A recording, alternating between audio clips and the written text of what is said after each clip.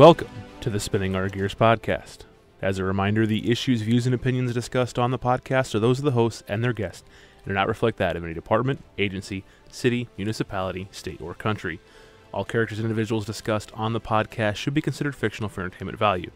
Blue Falcons, don't go getting it twisted. This show is rated explicit and listener discretion is advised. If you aren't cool with that, hit the X and find something else. We are on all major podcast and social media platforms. The best way to get a hold of us is www.spinningourgears.com. Without any further fanfare or ado, here are your hosts, Turk, Swagger, Erica, Kenyon, and this is the Spinning Our Gears podcast.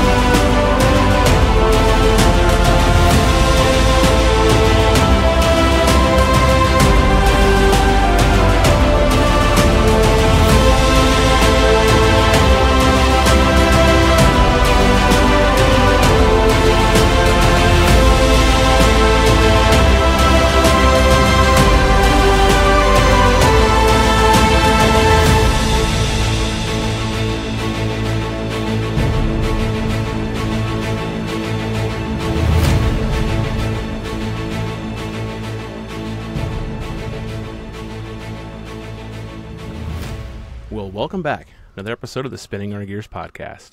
I'm Turk. Today it's just me and our guest. I hope you guys are having a good time. Today we got another big show for you guys. We have John Guarnieri. Did I pronounce that right? Yes. I'm terrible with pronouncing names. I got this stutter issue. So this is actually a fan suggestion. It turns out that a fan of his with the Spear Talk podcast reached out to us because they're a fan of ours also and said, you guys have got to get together and you've got to collaborate. So for those that don't know, John is a former Secret Service agent and the current CEO of Spear Talk Security. His duties kind of include training as well as he's the head security of bands like Shinedown and Motley Crue and Nickleback. So he's been around the world several times and he's got the tickets and the stories to prove it. John, how you doing, man? Doing good. It's appreciate the introduction, and it's a. Every time I hear someone kind of describe or say what I've done or do, it's always kind of. As I got older, I've kind of found that I try not to take stuff for granted anymore, and like you said, I literally traveled the world doing this in the security world since 2008. So it's been quite a ride. So tell us a little bit about yourself. Where did you grow up? What activities were you involved in? What led you to the Secret Service? So growing up, I was always into the Cowboys and Indians. I grew up watching all the John Wayne films and then the old Batman TV show. So I've always had this inkling to kind of do I knew on paper what good versus evil was, and so I've always wanted to be on the good side of things. A lot of my early readings and stuff, I was just fascinated with people like Elliot Ness and people like that. So I grew up in Massachusetts, blue-collar family. And then as I kind of established myself in terms of what I wanted to do specifically, I ended up going to Norwich University, which is the oldest military college in the country. The founder of West Point actually graduated from there. Little known trivia there.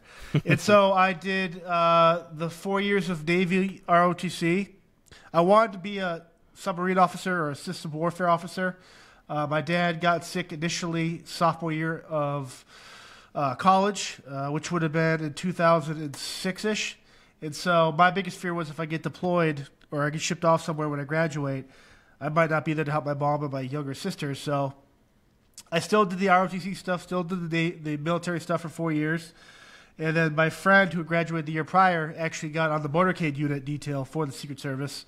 Okay. And knew my love of whether it's going to be DEA, ATF, or some other three-letter bullshit government agency to get a part of. And he's like, dude, you're going to do this. You're going to love it. You love the Secret Service. And so that process took a whole year. Background checks, polygraphs, psych evals, fitness. And And yeah, like the polygraph. When I tell the story, the polygraph actually took 2 days, well over 8 hours, and it was like the biggest mind turnaround. It was just crazy, asking the same question 30 times and trying to trip you up. And so, that being my first polygraph, I'm kind of like, good. What am I getting myself into with the government here? And but yeah, it was great. I did that for 8 years. The process of 3 to 4 months training in Glencoe, Georgia, with Department of Homeland Security. So a lot of people in my class are FBI, DEA, Bureau of Prisons. Once you graduate that subset, you go up to Beltsville, Maryland, which is specific to Secret Service, in another 3 to 4 months where everything's specific towards what the job is. Rope lines, counterfeit, you name it, anything that you could perceive the Secret Service to do, that's what the training was. Shooting, driving, all of that. So did that. I left the Secret Service in May, I think, of 2014. I went through a divorce the last campaign year with Mitt Romney in 2012. I was only home like 19 days that year, just on the road campaign. And I got kind of burnt out from the politics of the government. Met my current CEO now in my security firm, and jumped ship in 2014. I've been there ever since. So it's the politics of the entertainment industry are obviously there. They're just as stupid and bad. But here I'm my own boss. And so I really answer to myself and the people I represent. So that's kind of why I enjoy it. So was it always the goal always to be federal, or was there any aspirations of like state, county level? I mean, I have a ton of friends who are state, county, and I think in my head, I visualized if I didn't do the government, I could picture myself retiring as like a constable or a sheriff in like a small town. Like I love that small town vibe where everyone knows who you are, but like you kind of like there's a respect thing there. I think as you get to these bigger, which I noticed, these big old cities and states and stuff, it's like the devalue of what law enforcement is and the defunding and the constant attacks of like law enforcement's always in this gray area, and they have to do the right thing at all times. And the ones that don't, sure, there's a bunch of shitheads and terrible officers and stuff, but the majority of them are so good that they just get attacked nonstop. And I was like, I don't know if I want to deal with the mental stress of that. Yeah, I love the training, and I think in any active shooter situation, and I've certainly been involved in stuff like that. Even in the private sector with bomb threats and clearing venues and stuff, I love the rush of that. But at the end of the day, like, how do you deal with the media and your own bosses and your own legislature just stockpiling all this negative energy on top of you? And but yeah, so the federal I thought was my one way to if I could enjoy it, and I loved it. I have no regrets. And it led me to where I am today. So. It'd be crazy the last couple of years. I don't know how I would feel working through the pandemic. Yeah. Specifically with the whole defund movement from Trump to Biden, that whole area of whatever that chaos was. And then just how the perception of what goes on there now. It's just like a lot of my friends there have left. And some of my friends are still there. They're like, John, it's just there's great days. No one's doesn't appreciate their job and what they have to do and what their duty consists of, but the morale it fluctuates so much where it's just like it's such an unstable mindset to go into work every day with. And we are seeing that on our levels too. We've kind of told our stories. We came from an area and a jurisdiction that was really, really bad to places that are a lot better, but there are a lot of places in between like that where it's up and down every single day.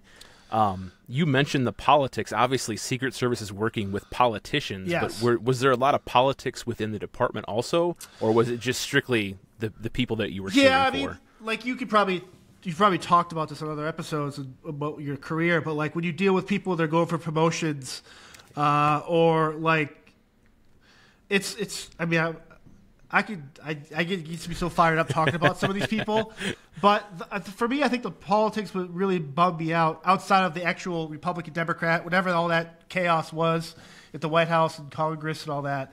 It was just you're under the scrutiny. I think part of it was the ignorance of the general public that doesn't realize you're not picking sides. Right. Like you're enforcing the Constitution, the laws, regulations, whatever the rules are. That's what you're there for. I'm not there to pick sides. I'm not there to be the judge, jury, executioner. I'm there to uphold the law.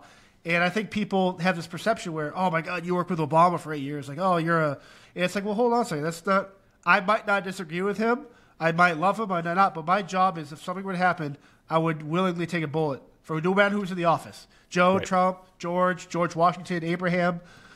So it's like there's no.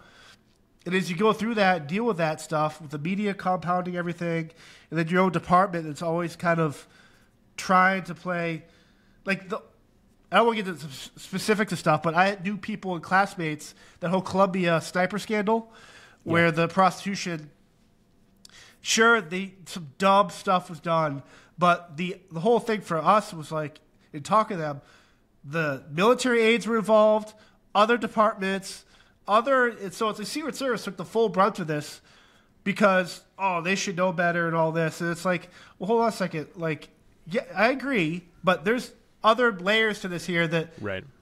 So it's just, I don't know, that type of politicking for me just kind of rubbed me the wrong way. And I can only imagine, I don't know if you have kids or not, but the officers and men and women that have children and like great family dynamics, it's like, you got to bring and stifle all that stuff at home, too. And it's just, I could only imagine. I went through a divorce, and so I kind of dealt with it my own way. But if I had kids involved or, like, it's just, I can only imagine the amount of stress. And I didn't want to be part of that anymore. It's crazy to hear you talk about how the media played a role because, like, the Secret Service is secret, and you think we deal with it a lot more, but to hear that you guys also had that issue it's kind of a mind blow. You said that you worked under Obama. Was your specialty security with politicians, or did you have other assignments that you were involved in? So basically, it was all heads of state. And I was stationed at the White House for those 7.5, 8 years, and so anything involved with the White House, I got to become good friends with all the military Marine guys that do the Oval Office stuff and all the Marine Ones, Air Force One staff type people. Yeah, my day-to-day, and the hours changed. The shifts were all very chaos. When you first get in there, like most rookies, you have the weekends, your days off are Tuesday, Wednesdays, but then you're still getting forced into work and overtime and stuff, all this. So, yeah, but I mean, it was a very physical, grueling, and what I love, too, is that the standards of shooting and in-service training, like I never felt they did lax on that. Yeah. I've talked to some law enforcement people over the years that, this is before like the whole defund the police movement, where they're like, well, the training is not in the budget this quarter, or it's just like, well, hold on a second. You want these men and women to go out there and do their job. If they don't have adequate training or gear or stuff, it's like, what are we putting these, now we're just creating more like just terrible. And so and it's the first thing that gets cut, like you said. When the budgets get slashed, training is usually the first thing to go, and then equipment second. So, but I love that. I love the training aspect of it. It's funny to hear you say Tuesday, Wednesday. We used to call it tweeds at my last department because it was the same thing. The rookies had Tuesday, Wednesday off. They were working evening shift or overnights, and I think when everyone thinks the Secret Service, they think Clint Eastwood and what they see in the movies. So to hear that a little bit of that same stuff going on kind of brings it back down to earth. There's been some hairy moments and some crazy stuff, like places I've been, like near the Gaza Strip and stuff like that. But there's a lot of standing around too. Like there's a lot of looking at staircases, checking on the food kitchen area, a lot of walking around. But like you're paid for what could happen. Yeah. And ultimately what's going to happen one day or the other, whether it's your shift or not. So, it's. So now that we've gone down this road, it's not on the schedule, but what were reports like for the Secret Service? That's the one thing that all cops dread is reports. Yeah, see, I love writing. I honestly love starting with like college and stuff, like my English, my love of English and like the classes I took. And then in the military college, we'd have to fill out these shit forms, like if you have to take leave or whatever. And I just love the idea of like organized whatever. So when we started doing all the training, like police reports and like chain of custody for evidence, stuff like that, reports, crime scenes and stuff, like taking witness statements. I love that because I can work on my writing and you figure out ways to effectively do less writing but still get what I'm trying to say across without being a distraction to if this is going to go further along. And so, yeah, you cannot breathe. If you breathe wrong, someone's watching it. So it's like when someone's like, oh, we had a fence jumper and we had to deal with this, it's like that report is so precise to what part of the fence, how high they got off the fence, how far away they got from the fence to the first fountain on the south lawn and stuff like that, where it's like before the canine hit, before the spotter. And like everything is so detailed to time, location. It's like anytime God forbid you got an arrest. And with DC, anytime out there, you had all the, obviously, with like jurisdictions. Yeah. By the White House, it's Capitol Police, Maryland Police, you got Virginia Police, you got White House Police, FBI Police, Park Service. It's all these people that have one part of the sidewalk and the other part of the sidewalk. It's like, it becomes like this dick swing contest where it's like, calm down, guys. We're all on the same page here. Yeah. We all bleed blue. Why are we out here arguing over who's taking this arrest? Let's get this scumbag off the street. Right. But if it had been messy, it would have been who's going to clean it up and who's going to be in charge of all that. Yeah. Oh, who's taking this? Who's correct? If it's raining out, we'll see who shows up. Who's going to stand out there with the umbrella? Right. So you talk about fence jumpers. What are some of the, I guess, most memorable stories you have? And obviously, you can't give a whole lot of details because of the. Yeah. I mean, when you read about it in the news, it's pretty straightforward. Like they don't get very far.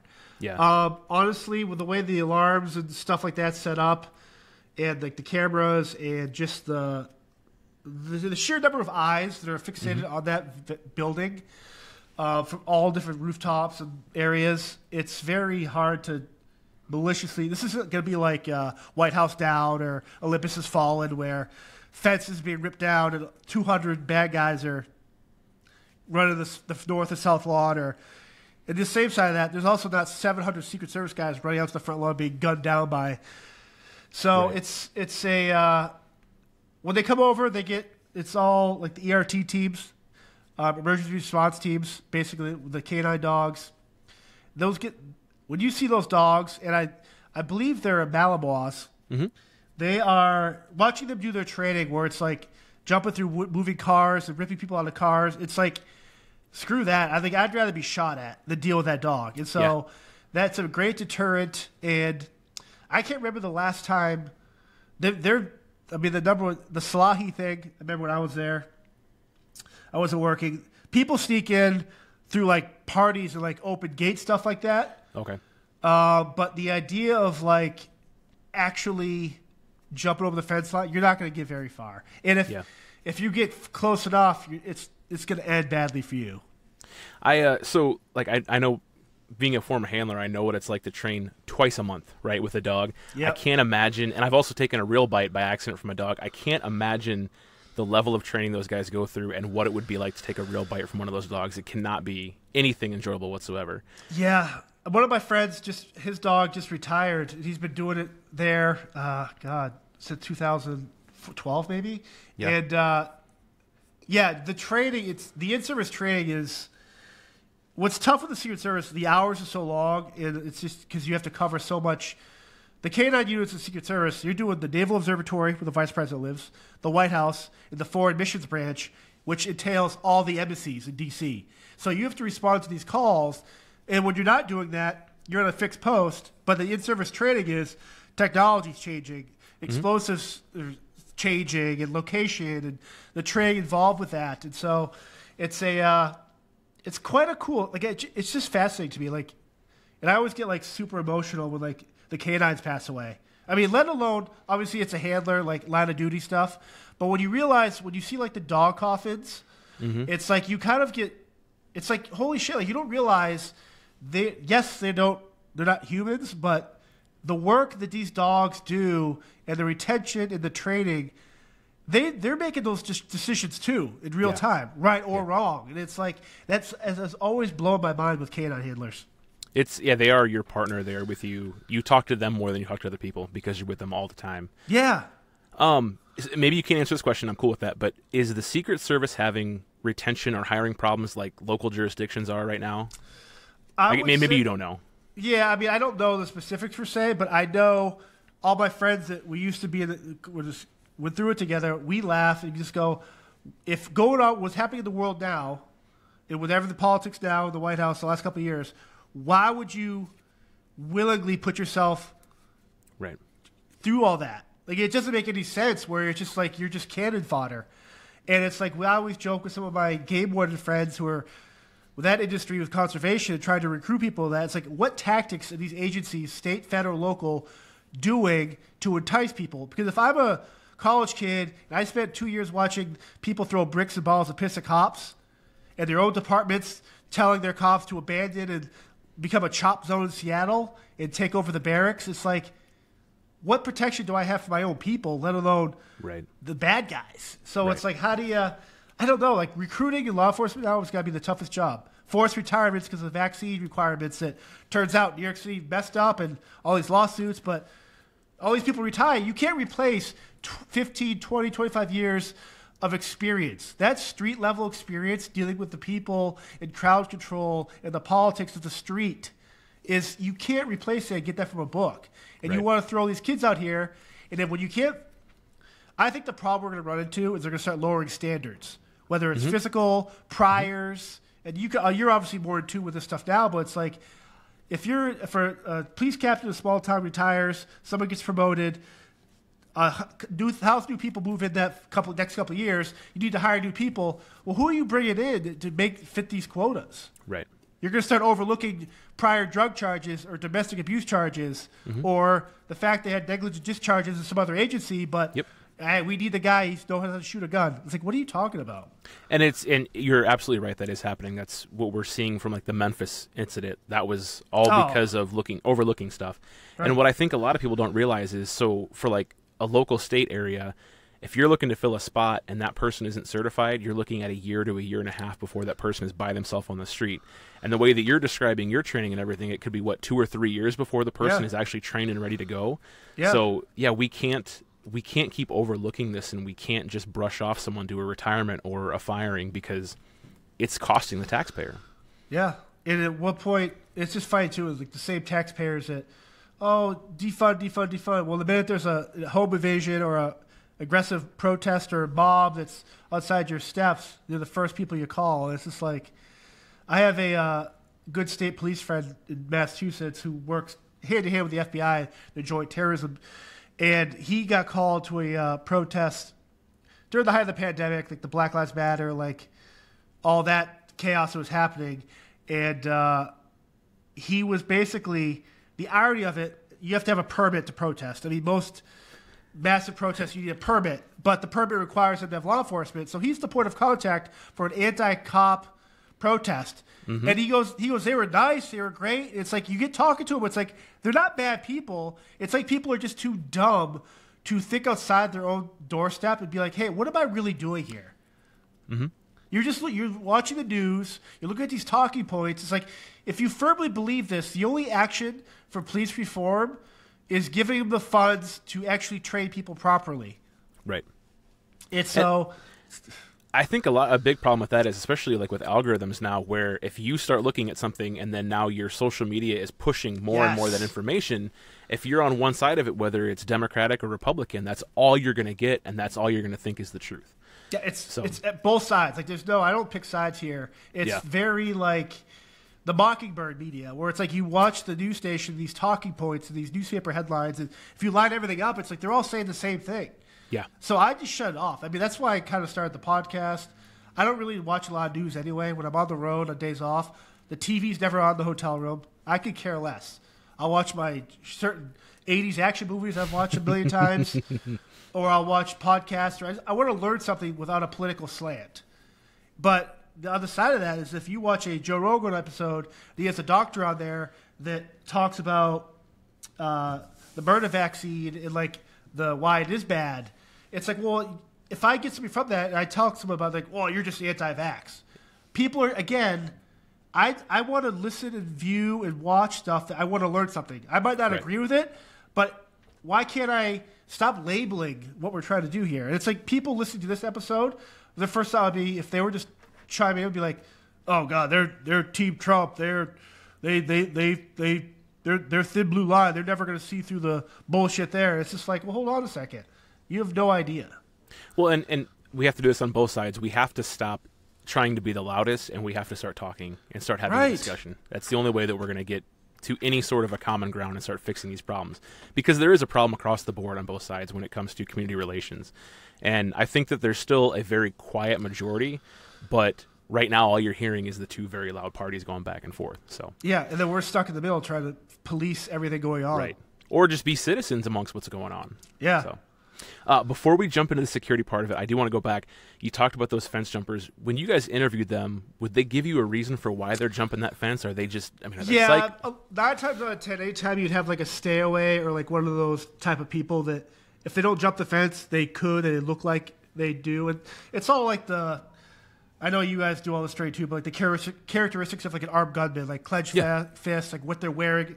If they're wearing a long trench coat, a winter coat in the summer, they're sweat, like there's something off here. So you do these pre-stage interviews, and most often than not, they had some god in their head told them that they had to talk to the POTUS. They're here to save the world. The Nostradamus told them to show up. Gotcha. It's a lot of mental health issues.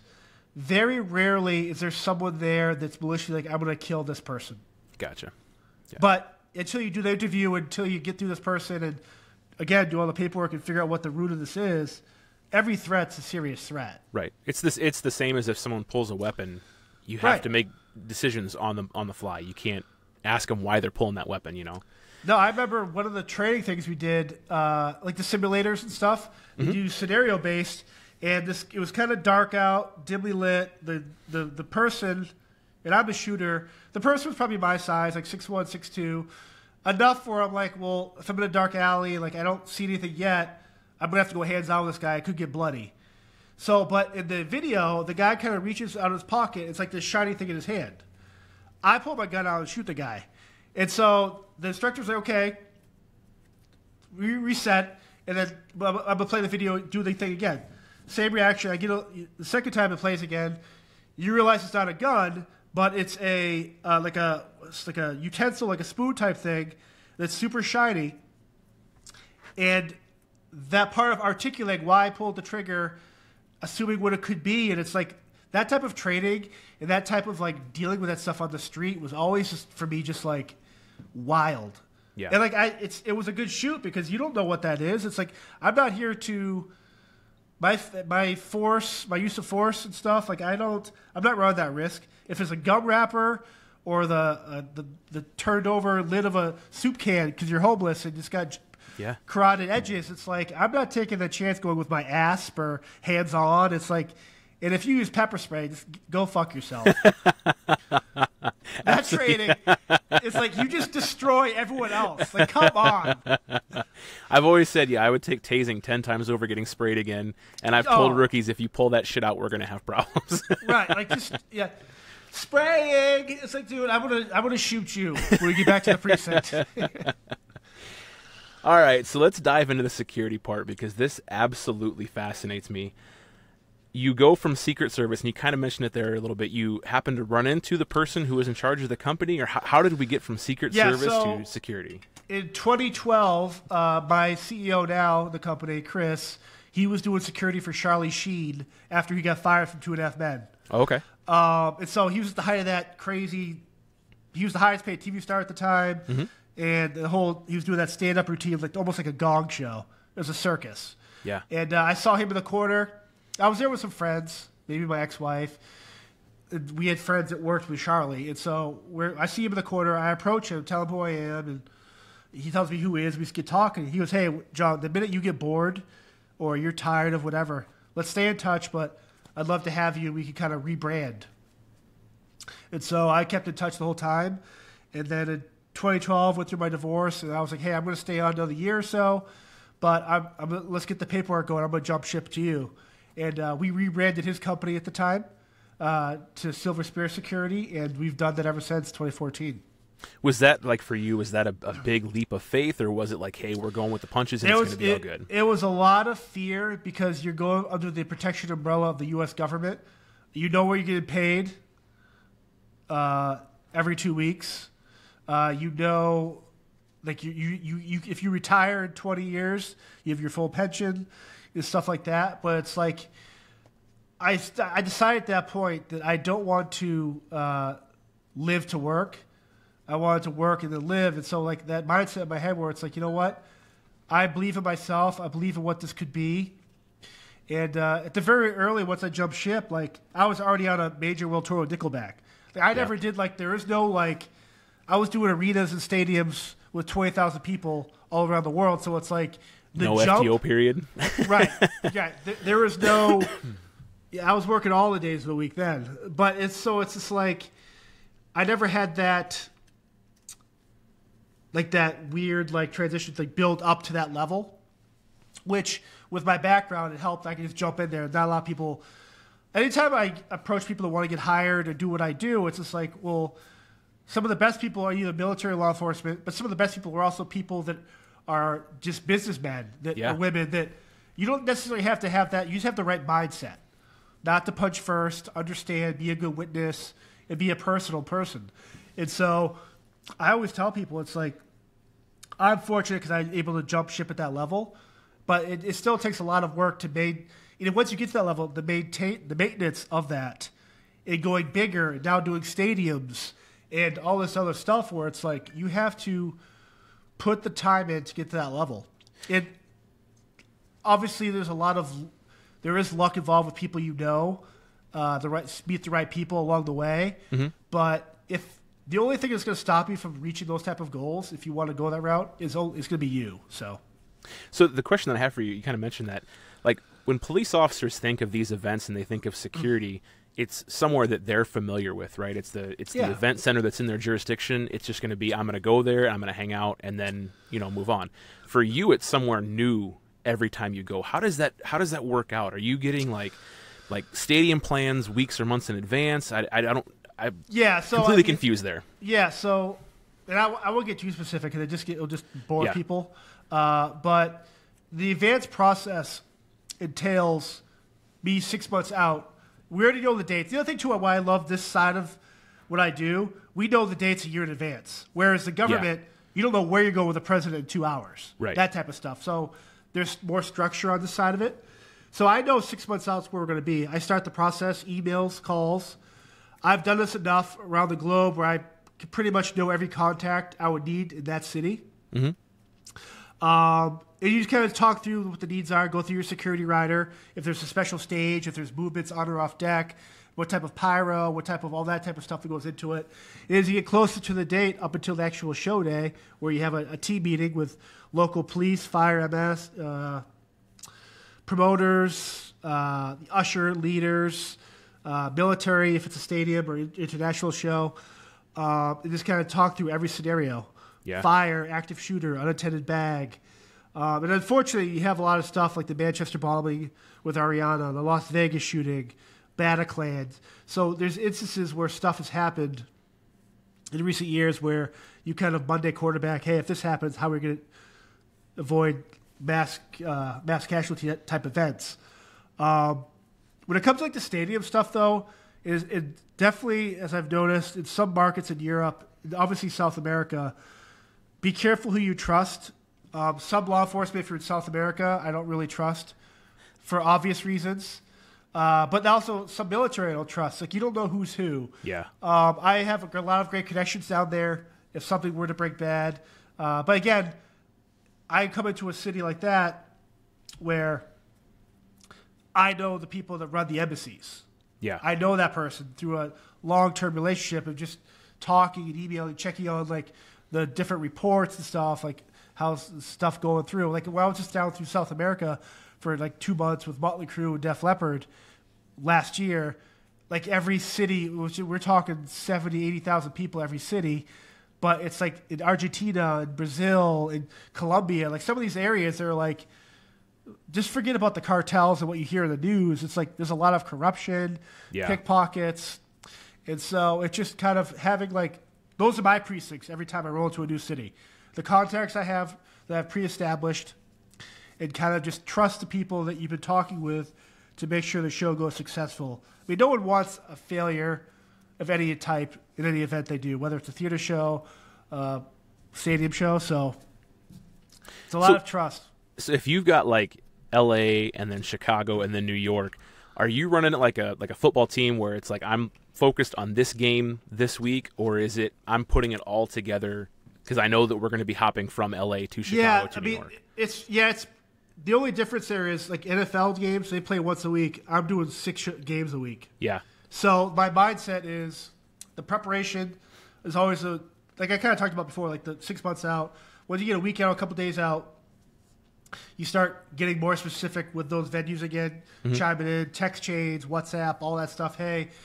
And the other thing, too, once the tour starts or show starts, if there's an issue, I can relay crowd issues. Hey, we've noticed an uptick in dehydration happening, let's pre-stage water the barricades. I've noticed more active crowd surfing. Maybe we should look into this. What's the crowd breakdown, man, woman, age? Is there active crowds with moshing, crowd surfers? If you go into like a blue-collar area like Edmonton, Midwest, the big corn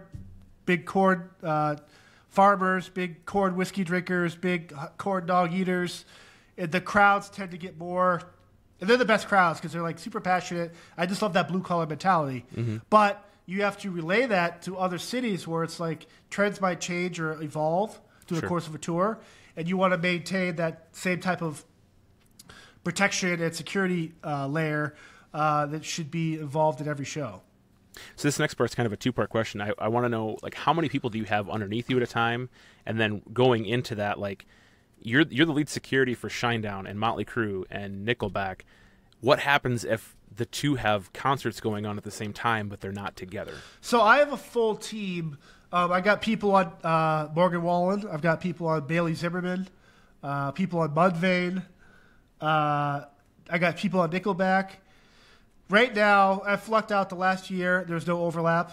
And this year, there's no overlap because all the bands I primarily deal with are kind of writing albums and doing their thing now. But it's one of those things where part of my job is to start getting the right people in front of these guys, or girl artists, so they're familiar with certain people to cover. If something were to happen, it's like not even work related. If I have to go to a funeral or actually no, because I take that back.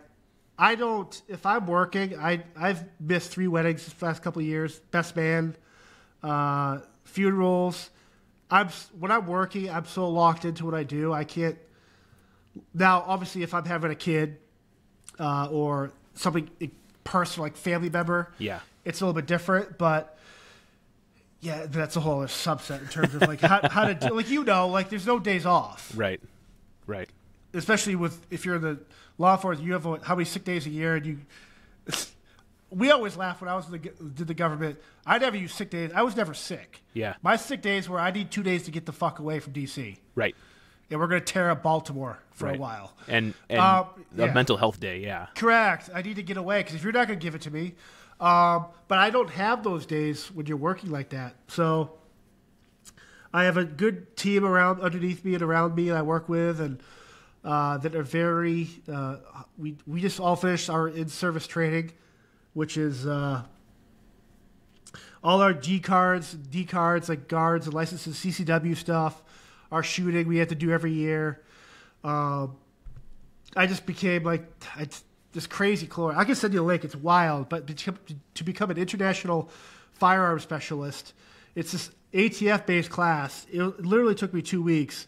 But everything from handguns, pistols, to explosive, to laws and courtroom and like just evidence and ammunition, like just extensive.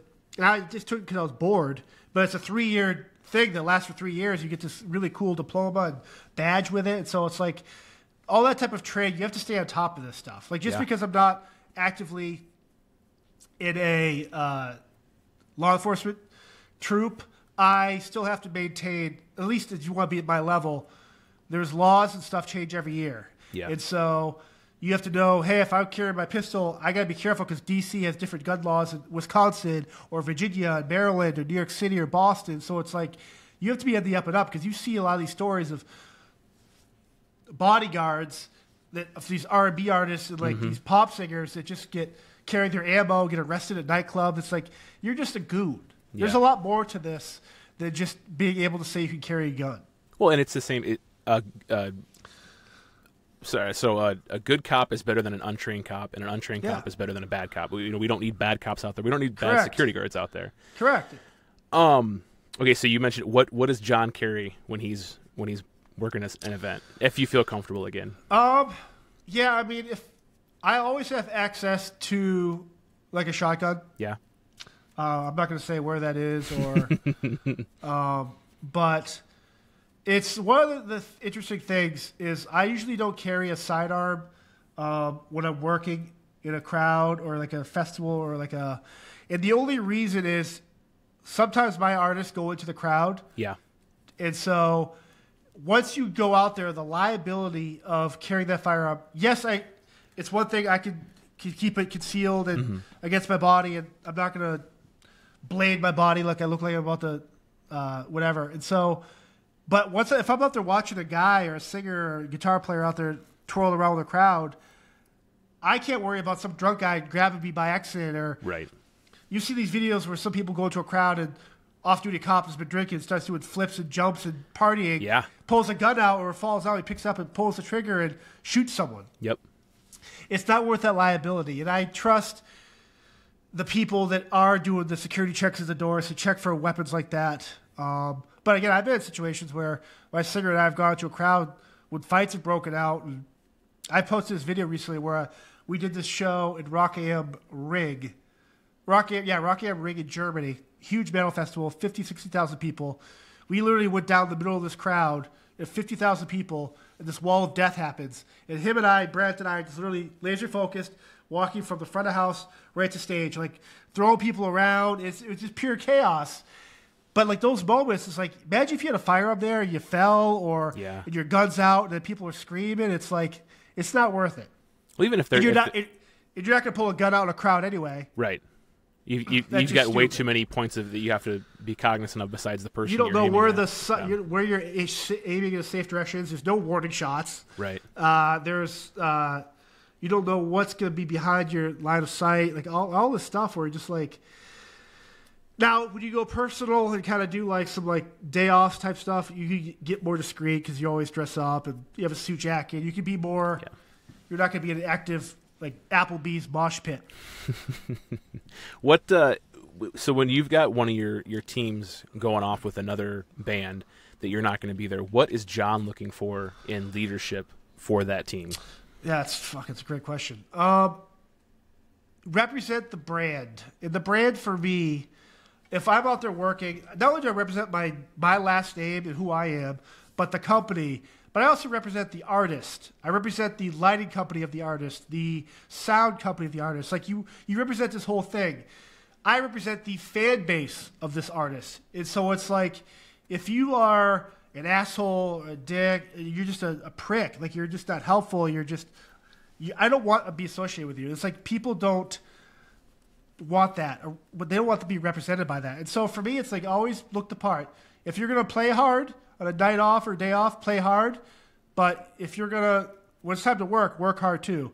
If you're going to soar with the eagles at night, you better roost with the crows in the morning. Yeah. And so you have to just look the part. Be clean cut. Be professional. Don't be. I worry about this stuff because I would hit a call at 4 a.m. saying, hey, something happened.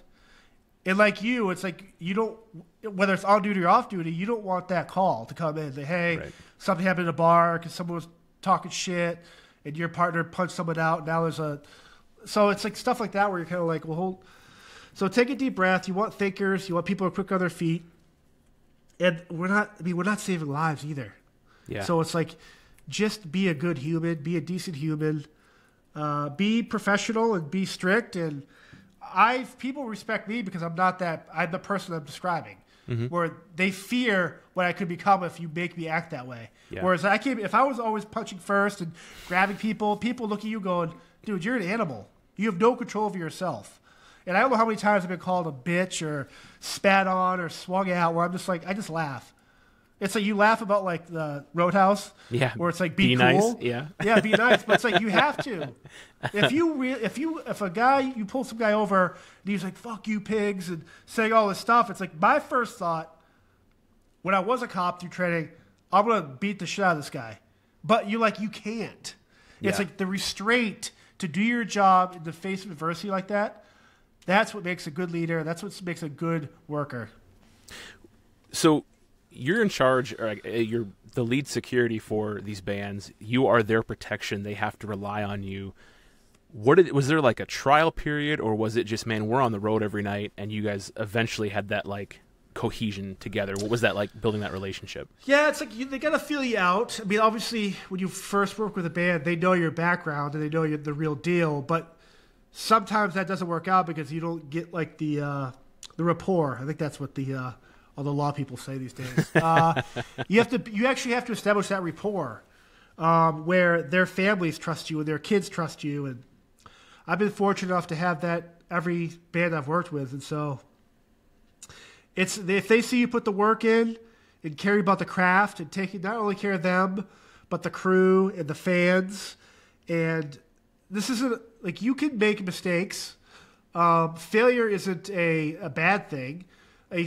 Now, if you are, like, maybe failure is not the right term. Like, there's a lot of times in my career where I've had learning experiences where, so maybe if I did that with an egress route, blowout barricade, or that could maybe be better. Stuff like that where you kind of quarterback yourself. But as long as you are trying to do the right thing, and you, again, if something happens at the front of the house with arms, this issue with the gates, people back checking, they're not you. Right. They don't know. They're $9 an hour. They don't. This is just a paycheck, and so I still have to answer for those people's actions. And so, man, it's a rush because you don't know. I've been involved. I remember one show at Wembley Arena with Nickleback. We had a bomb threat under the subway. And we had to evacuate. We woke up on our buses there. I had to pull the guys off the bus. We had to shelter in place in the venue. And it was right by the ferry, by the London Eye, and then the metro by the mall underneath the arena there. It was an active bomb threat. We had to evacuate, hold doors.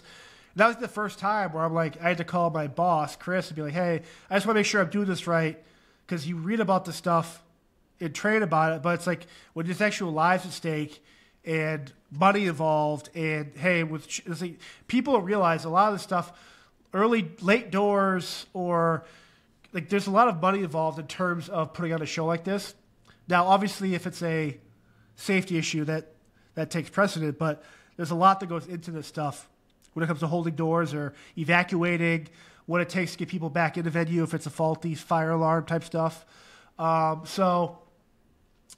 Yeah, I mean, there's been times where I've been out there and people got nosy, dealing with crazy stalkers, death threats. I got one earlier today. Really? On Instagram with myself and the bass player for Shinedown. We had this long run-in with this kid. He's up in Ontario, and he's off his medication. We don't think he's a bad kid. We've done enough digging on him with law enforcement where it's just he hears voices in his head. And we always keep eyes on him. We know where he's at all times up there. But this morning, he creates a new Instagram handle and messages Eric and I. I was like, hey, it starts posting pictures of me going, I know who you are. If you don't fucking tell Shinedown they're the devil, I'm coming to get you. You better bow down to me before I kill you. And I laugh because I'm like, dude, bring it. Yeah. But I'm just like, it's just unfortunate you get kind of wrapped into that because there are people out there like that maybe act upon that. Yeah. Yeah. So, yeah, I mean, that stuff happens all the time. Nikki Six has been very active, talking about those two stalkers he's been dealing with in his house when people try to get his property and break in his house. And it's like this court orders, they're not listening. Those people that are malicious and have ill intent, they don't care about a stay away order or a restraining order. It's no like, content, that's just a waste, and you know that. It's a waste of time and paperwork. Right. Yep. Yes, it's part of the process, but what happens when they say screw it and they pull a gun out and kill someone. Right. So, right. Yeah, it's quite the industry. So, been doing it since 2012. Been around the world a bunch of times. You decided at one point, let's get behind the mic and let's start doing a podcast. What brought that on? So that was stemmed from when the pandemic first hit. One of the reasons why I love what I do traveling, I get to network and see my friends in different industries. And obviously a lot of people I hang out with in different towns were the former military people I met, law enforcement, all like you would say like for me, like the alpha personality type people I resonated with. Go shooting, just hang out, talk the shit, just ride around, drive around with them in their cruisers. But I felt like the pandemic, again, before this I wasn't watching the news anyway, so I didn't want to be infiltrated with people telling me what to do or how to think. So I was like, you know what, I might miss the human interaction of talking to people. So why not start a podcast to kind of keep that going alive? So it basically allowed me to not only pick up my love of reading again, like reading all these books from authors or former guys who infiltrated the Hells Angels and like all this different stuff with law enforcement. Then I went to that. Then I went to like all this movie stuff and artist stuff and anything that kind of shaped my career. I go down these rabbit holes and learn about this stuff. And it was like, it just allowed me to have really good time to talk and have fun. And it's like, there's no agenda per se. It's just, no one's right, no one's wrong. I mean, none of my guests have said they're an expert, which I love because everyone's always learning. Yeah. But yeah, the podcast stuff, man, like it's just fun talking to different people. And it's like, you don't know, for me, I've had more people reach out and be like, hey, I heard your podcast or someone's on the podcast. Have you checked out this podcast? And then I'll go and look at this other person's podcast. It kind of started around the same time and be like, holy shit. Because as you know, the amount of work that goes into this to maintain this level of podcast, and just think of the people you know that start when you start yours, about 90% of them probably stopped. Yeah. And like here we are, life, kids, sick family members, actual work, other hobbies we do, social life, and you still maintain this level of, it's like a really good balance for me. Like it just allows me to kind of reset myself with different topics, reading, and just getting to talk to people. It's fucking rad. Well, and I think there's been one guest that I've had where it happened on the day that we planned, at the time that we planned. Life happens, like you said, so stuff is always changing. So like you've had the whole gamut. You've had law enforcement, you've had people that have infiltrated the mob, you've had actors and authors and band artists. How do you obtain these people to come on your show? Is it just because of the connections you have, or is it you're throwing an email out there? I think for me it's, and I can get, a lot of people have asked me to have more singers and bands on there. The reason why I don't, and I could have anyone out there right now if I wanted. Yeah. I live in that world, so I'm kind of like, I don't want to talk. I talk to these people in catering. I don't want to talk to them. But with that being said, I started a podcast with Eric from Shinedown. That's just us talking about random stuff. I have another podcast with Zach from Shinedown that's just bizarre and over-the-top dark humor. But for me, it's just like, in my industry, it's people know who you are. The word gets out. It's just like, so they know who you are. If I want to talk to certain people in the entertainment world, and then again, my first couple of guests were very law enforcement or people I knew, or like a connection away from. The introduction's super easy, but now it's like I have to turn down. I have PR groups and stuff. Hey, my artist or my author or my client just invented some new solar panel thing, or he's working on some new vaccine stuff. It's like, I like to pick and choose who I talk to just because my schedule is so, once I'm on the road, I really don't do this. That's why I have to stockpile episodes. But yeah, it's just, once you get out there, and then once you build up your body of work with episodes, it's readily available for people to hear or watch. And so other guests, where I've never reached out to a guest who has never said no to me. Now, part of that is I'm not reaching out to the crazy level guests yet, but someone like me, like I'm going to have Chuck Norris on here. Yeah, I'm going to have Stallone. I'm going to have my top tier people I think would be cool. Like I would love to have on here, but I don't. I like the organic slow build of it. Yeah, and there's no the worst thing someone's going to say to you is no. Right. And I take that there was one time I reached out to a guest, and I'm not going to. Basically, she's a legend in the horror world from like the 70s, 80s. Like, awesome. And I reached out, and I was doing this crazy week of like all horror guests, Kate Hodder, all that stuff. And so I reached out to her PR, do it through the proper channels. And so her PR is like, well, it's just not big enough. Like, you're not big enough yet. It's busy schedule, busy season because it's October, which I get because those horror people are swamped in the fall for obvious reasons. And so I go, you know what? Cool. A couple months later, a friend of that person was like, hey, how come you don't have him on? I go, well, I went through a chain of command. He put me direct with this person. I do it. Awesome interview. The person's like, man, let me know when we'll do part 2, part 3. I'll share more stories. I get it all polished up, launch the episode. I send the clip, the write-up, and all the artwork to the PR person. I'm like, hey, just so you know, if get better pulse on your clients because they're missing really good opportunities. Yeah. And I sent a screenshot of the last 3 podcasts these people are on. I had 25,000 more views of this person after a week. Ooh. And all these established blue check mark fucking things, I go, and they wrote back to me like, hey, I apologize. Here's the list of my other clients. And I'm like, no, what? I don't need you. Yeah. And that's the only time where I felt like I had to like peacock a little bit. Like, you know what, motherfucker? I might be small now, but how you handle that situation, you're only going to fire me up. Right. I'm bigger than your client. All your clients right now individually, my brand is bigger than them. Yeah. Maybe not as big as them when they're in the 80s or 90s or whatever, but right now, they need me more than I need them. And I kind of keep that edge to me where it's like, I put in so much work to this, and you put a lot of work into planning, organizing, research. And it's for some PR person or some person to kind of just be like, you know what, you're not worth my time. Anyone listening to this, the minute someone says, you don't know who's listening to this, it could be like, fuck, I want to be a podcaster, I want to be a cop, or the effect being on anyone else's podcast could be extramentally powerful for anyone listening. And it's like, I don't think people realize the chain reaction that could kick off with podcasting. And it's like, when I talk to people, and I've done other people's podcasts before, and I'm just like, they'll ask me questions like, how do you do this or that? It's like, it's a full-time job. Yeah. I literally live and breathe this when I can. And it's about, as long as you give a shit about what you're doing and what you're saying and believing, the rest will fall into place. My first 6-7 months, a couple of views here and there. Once I finally hit my stride, now it's like, it's fucking fire. It's like, everyone will finally get there. It's the people that give up, they're never going to reach that point.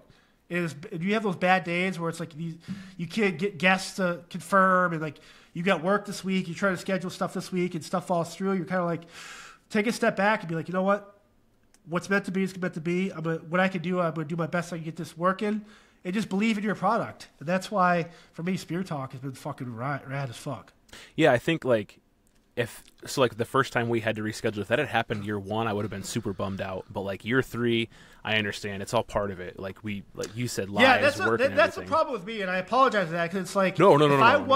If I wasn't podcasting myself, I would do every podcast every day of the hour. Like I love it.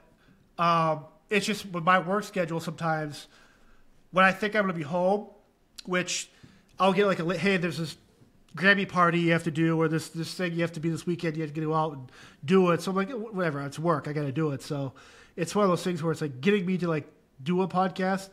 Once I commit to it, I commit to it. So I thank you for allowing me to juggle around times for you. Absolutely. You talk about the 80s horror star. It kind of reminds me of like the pro wrestlers from the 80s and 90s who now they're relying on those autograph sessions because they're living off their name back then. But do you have any examples or times where it was like, don't meet your hero, or confirming, hey, this person's an awesome person? Is this like in person or like podcasting? Just in general? Just in general. I guess podcasting would be. Again, I've reached out to people I've wanted to talk to. I do enough research, or I know enough about them where I'm a pretty good judge of character. If this person's been established to be an asshole, I might not judge them per se. I might not have them on there too because I don't want to. The thing with me, I let the guests talk. Like I'm a very active listener, very much like you are, and so it's like I let them. They're the reason why people are tuning in or most likely tuning in or whatever, and so I like them to be like, hey, and talk. And so if I have a preconceived notion that this possible guest is a hothead or late or just talks shit or gets political or is just a prick, I'm not going to talk to him. It might be an actor I love, which has happened where I'm like, I wish I could talk to this person, but it's like I can't have a conductive discussion with this person because I don't want to go down a rabbit hole or say something. I'll talk about this guest. He passed away 2 years ago. Bob Wall. He was O'Hara in Enter the Dragon. Okay. Martial artist. He was the guy that had the scar. If anyone don't see the movies, he had the scar. He was the right-hand henchman for the main bad guy. And he fights Bruce Lee. And his legacy, he's the real deal in terms of martial arts and like that community. But like, as he got older, he got like cranky and like very bombastic. But I love Enter the Dragon. It's like one of my favorite martial arts movies, but it's like he's one of the last few people outside of Kung Lee, or outside of, can't think of the actor's name, but still alive from that movie. And so we get set up, and this is one of my maybe top 15 episodes, or one of the first 15, and he's like, I can't fucking get this working, this link sucks. Meanwhile, he's on the link, I can hear him talking, he's like, talking shit, he goes, fuck this, these podcasts are a joke. I go, listen, Bob, you're not doing shit right now. We don't have to do this, but I put my time in. I schedule this. Like, let's do this. Like, I don't give a fuck who you are. And I gave her it back to him because I was so pissed. He's like, well, give me a second. He logs off. 5 minutes later, he logs back in, apologizes. He goes, I'm just having one of these days. I'm sorry. But that split second, I had heard from other people and seeing other clips or other martial artists and be like, he's kind of that guy. Yeah. But I was like, for selfish reasons, while I didn't want to put myself in a situation to get shitty with him, luckily I did it off camera. Yeah. Well, I actually I have that bit recorded. I just never released it. But I just love the movie so much. I'm like, well, I got to do this because he's one of the last living members of this. The anniversaries, the 50th anniversary is coming up. So, yeah, it was like one time where I got super heated with a guest. And like, it's like, he wasn't a hero of mine, but it was like, it represented a movie that my youth was just still to this day. I love that movie. And so, but again, when it comes to world leaders or like actors and people, talk show people, I think they've all got good and bad days, all humans. One of the coolest people I met at the White House, Chris Christopherson, just amazing. And like, I'm a huge Blade fan. So his portrayal of Whistler, which is Blade's mentor and weapons guy. And then growing up as the Highwaymen with Johnny Cash and in that band there with Merle and Willie Nelson. And so getting to talk to him coming through the White House where it's like he was like the most coolest. And so he walked by me and I'm like, oh, what's up, Whistler? And like it caught him off guard because obviously when you're walking into a White House, you're not thinking someone's going to name drop a character you played in Blade. But he turned around and goes, hey, what's up? I go, Mr. Christopherson, like I just want to say like, I meet a lot of people, but like you growing up and like still to this day, you're such a cool person. And then we talked about how he helped deflect for Sinead O'Connor when she was booed that one time in Madison Square Garden. Her documentary is amazing, by the way, if you want to check it out. But how he was able to like tell his crowd, hey, stop booing her. Like we just had this talk for like 15 minutes. He's going to some gala with Obama. Like all these people are there. SEALs walking by, Jay-Z, all these people walking by. And I'm just talking to him about just a normal dude. Like, he's one of the coolest interactions I've ever had. But it's one of those things where it's like you roll the dice. In that moment, he could have been like, what? Who the fuck are you? Yeah. It could have been like, talk to me and said, hey, this guy, he can't be talking. But you know what? I was like, dude, that's Whistler, dude. I think you have two T-shirts sitting right there. One is Listen, Bob, and the other one's Hey, Whistler. But yeah. Before I ask you one of my last questions, I think just kind of getting the vibe from your show and from this episode right now, I think you're kind of like me, a little bit of a nerd, right? So I love it. My question, total hypothetical: who would win in a fight to the death, Voldemort or a Secret Service member? Oh God! How I don't like. If you're asking me how I would have dealt with Voldemort, like I don't know how you combat magic. I'm a very I have my faith and my Christianity and stuff. Yeah. Where I think that would help me. God, I don't know. Like it'd be interesting because it's like he's like a supernatural being, so it's like Right. I don't know how you would deal with. I don't know if I get enough shots off enough time without him blocking it and casting some spell. It'd be such an interesting. It'd be like what. Well, I guess for you, like when it comes to like law enforcement, if you had to arrest, or if you had to be a partner, like who would you rather have your partner as your partner, Axel Foley or Nick Nolte in 48 Hours? Oh. Like who's a better partner?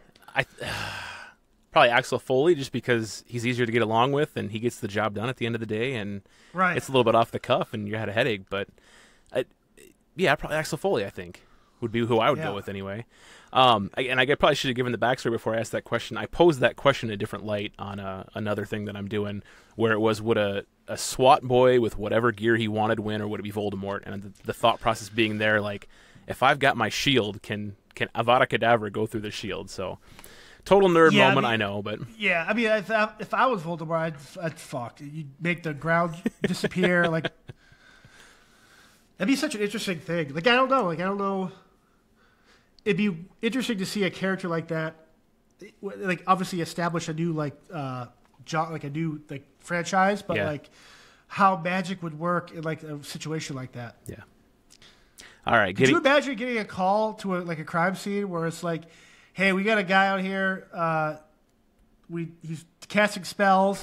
And you roll up there, you're like, what the hell? Well, the first thing I would think is that it was a meth head, obviously. Like, yeah, PCP, yeah. And then I would get there and be like, all right, I'm 10-8, I'm off duty. Yeah. The next... Yeah, sick day. All right, back on topic here now that we've taken a little swerve. This show's about leadership and mental health, obviously, and you're with a couple of bands that really care about mental health. What is your life is so up and down. What does mental health look like for you? How do you recharge, reboot, kind of stay on the level? So for me on the road, I bring my camera out with me. And so on days off, definitely in like Europe and like outside the United States, just because historically there's so much more to do in Berlin than New Jersey. So like I love old architecture, cemeteries, history like that. So my camera acts kind of as I get to walk around, fresh air, explore, learn, take pictures. It kind of resets myself between every show. Yeah. And a lot of people, when I first started doing that, people were kind of like, normally, I know we still do this, but we'd find a day at a pub somewhere and just hang out and just let loose a little bit. But once I started doing this other stuff, I had band members and other crew people. We'd have like this posse now that, hey, when John drops his bags in the hotel, we get off the bus, like we're going out, like shower, and we're headed, bring your cameras. And so it's like a cool like cleanse to like the mind, where it's like you're doing something, you're appreciating the moment, you're capturing it, it's quiet, like you don't have to talk with you in our group. We just kind of do our thing and just walk around the cities. Reading lately has been I would say reading and like my faith has been a better, almost kind of kept me more together in my head, where it's like I don't have to solve all these problems alone. And then whether you believe in a religion or not, or a God, like, more power to you, whether you decide. But for me, it's like, there's that inner conscience, like that kind of guardian angel type atmosphere, like I ask questions to and talk to at night. But like, I don't know, like you said, there's some really long days. I've been on tours where people have died and crew members have OD'd or committed suicide, and that stuff weighs on you. When the pandemic hit, I lost a lot of people to alcoholism and suicide and opiate addiction. And it's like a lot of artist friends, a lot of rock and roll artist friends. And so you kind of find out how vital it is to have those quiet moments, to kind of step away. And it's in my industry, it's perceived as very masculine. Yes, there's a lot of females that do certain jobs as well, but like, hold your feelings. It's rock and roll, baby. Like, that is the lamest, most stupid. That might have worked in the 70s, 80s, 90s. But to say, oh, it's rock and roll, let's get to it, like, it's okay to have a bad day. Yeah. And just admitting that would help alleviate a lot of the issues. And sometimes when I'm having a bad day, like, I'm in a weird spot because I can't, and like you, your reaction or actions dictate the lives of people. And it's like I can't bring an issue from home to my shift at work because it's like it's just going to get in the way. I'd have to step away. And that's not fair to the client, or fair to the people, the city, the town you represent. But yeah, it's just, I think you just have to acknowledge if you're having a bad day, just figure out which helps you best, whether it's going for a walk, taking pictures, going to the movies, going shopping, grabbing a bowl of ice cream and just watching your favorite movie. Like, it's so easy to just put a rope around your neck or take pills. I mean, this is just me saying this, where to get to that point where you feel it's easier to pull a trigger, and like it's tough enough when you're aiming down sight and potentially have to pull a trigger on a suspect or a person, let alone your own head. And it's like for me to get, once you see people or hear about people to get to that point and go through with it, like fuck man, like how do you even reach out? It's like I've had friends that I've never been suicidal, never had the urge. I don't even know if I understand it. Maybe that's part of the problem for me. I'm never depressed. At least I don't think I am. Yeah, sure, I have bad days, but my friends that have bad days or are depressed or have suicidal thoughts, I'm like, their biggest thing for them has been realizing they can reach out and call randomly, FaceTime, talk, pull someone aside my hand, I need to talk to you, I had some bad thoughts last night, and just hear them talk about it and talk them through it. Yeah. I think recently, Alan Richardson, who plays, he's the lead actor in Jack Reacher on Amazon, the TV show, the main guy, the big brooding dude. He was on a podcast where a couple of years ago, before he broke it big, he hung himself with a green extension cord in his office or some studio, and the cord broke. And it was his wake-up call to ask for help, get help, and seek like assistance from other people and just talk through these problems. Like, it was his sign that, hey, it's not my time to go. And I just felt we're getting to the age now where you look at something like that, if that was liking it to maybe a Stallone or a Jean-Claude Van Damme or Arnold back in the 80s or 90s for us, they might have had those thoughts. We don't know about that yet. But had someone in that era come out and said, this is Chuck Norris, he was almost suicidal because he was depressed. It's like you'd be like, holy fuck, how many lives that would have saved if if people actually actively talked about that stuff? Because it was obviously happening. Yeah.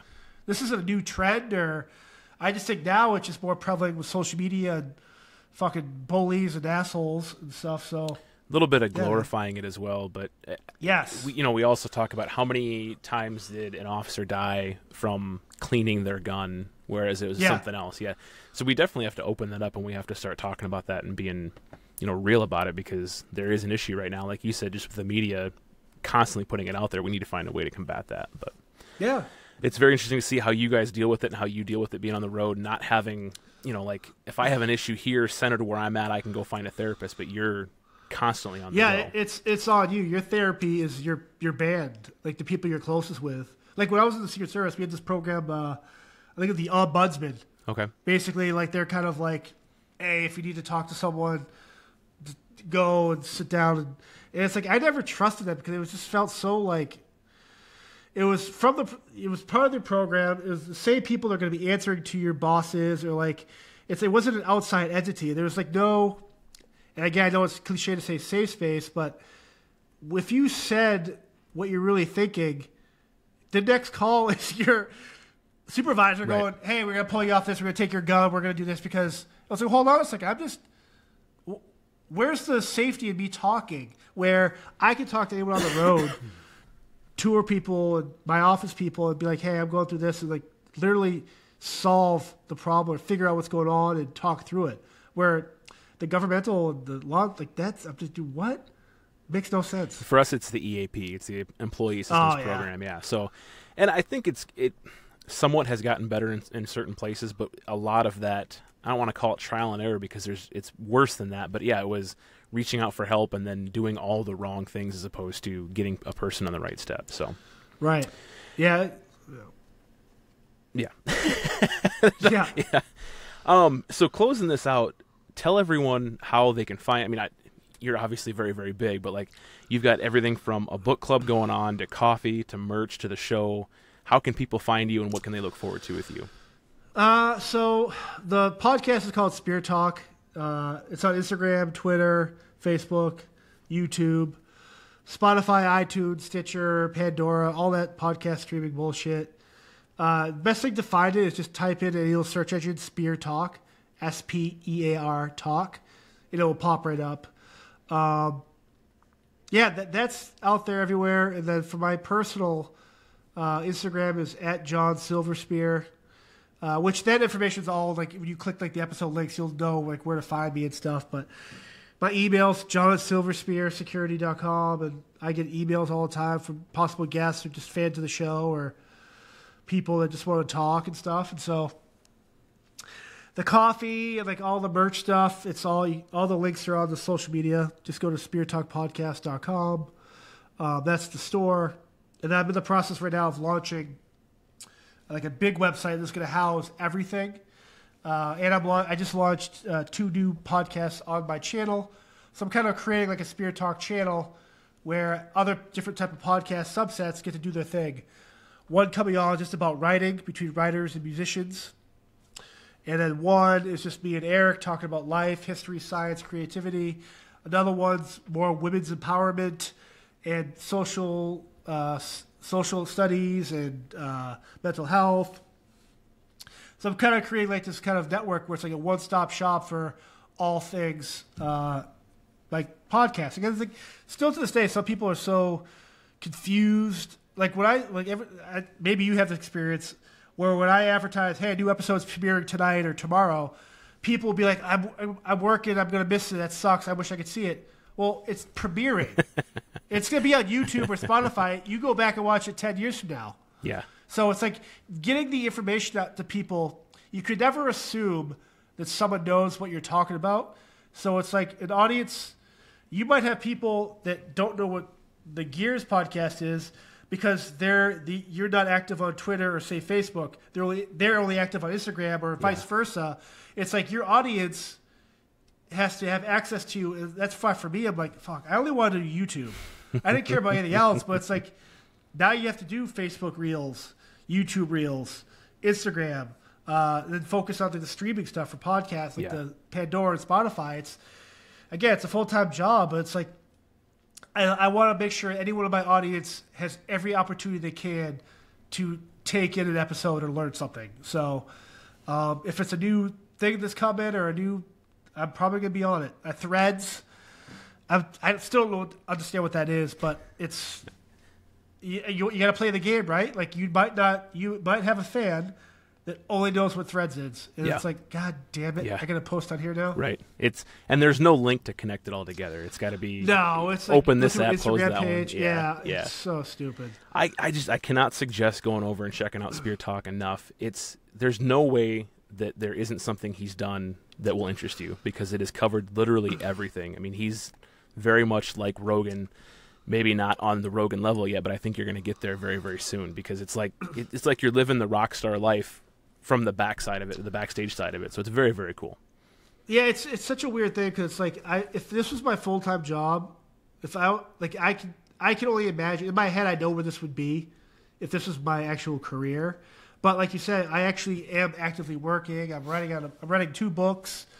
I'm working on a photography book. I'm doing all this other stuff too. Where I'm like, I got a comic book coming. Nice. A story I wrote in the pandemic. It's about like this World War II tank platoon that encounters a werewolf, and so it's becoming a real comic book that the illustrator from Marvel is going to do.